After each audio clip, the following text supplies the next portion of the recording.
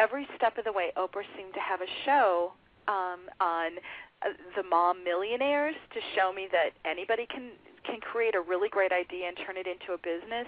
And then she had a show on self-publishing to kind of give me that whole idea that I don't need a traditional publisher. If this is such a great idea, I can just do it myself.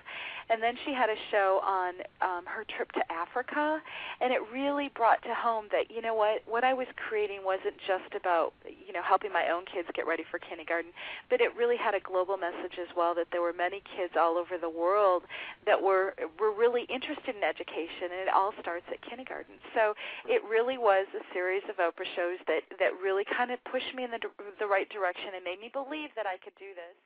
Stacey Kannenberg is definitely someone whose story, if it doesn't inspire you, I don't know what will.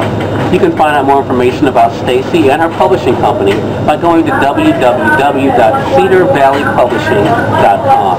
That's www.cedarvalleypublishing.com. Now, as I mentioned, as Stacey's story might inspire those who haven't even written their book yet, for those that might just be in the process, I'm sure you're looking for those writing tips to help you along.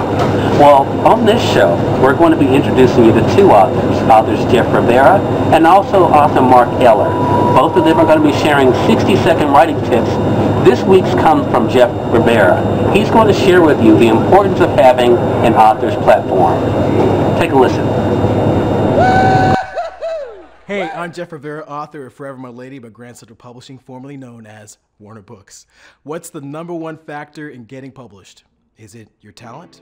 Is it your concept? No, nowadays the number one factor in getting published is your author's platform.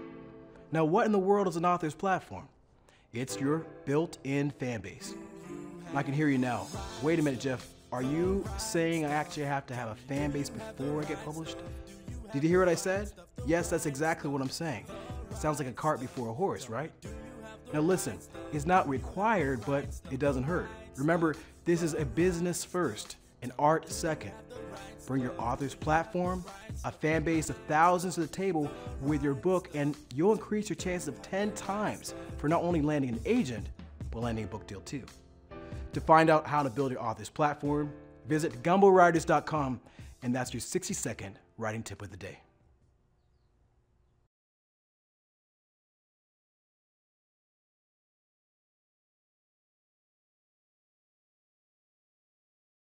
Whether you are a parent, a young person with a dream, or someone who is striving to succeed against all odds, there is one book that you should read.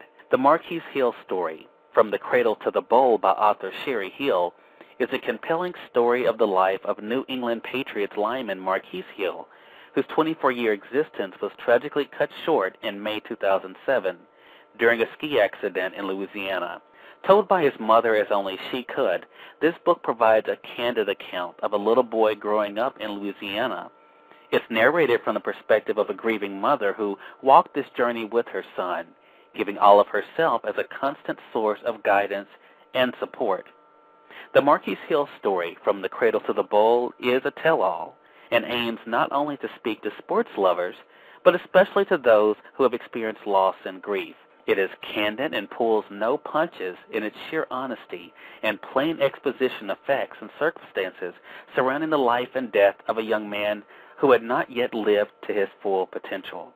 So, no matter what your lot in life, the Marquise Hill Story, From the Cradle to the Bowl, will speak to you. To find out more information about the author and the book, visit www.fromthecradletothebowl.com. That's www.fromthecradletothebowl.com.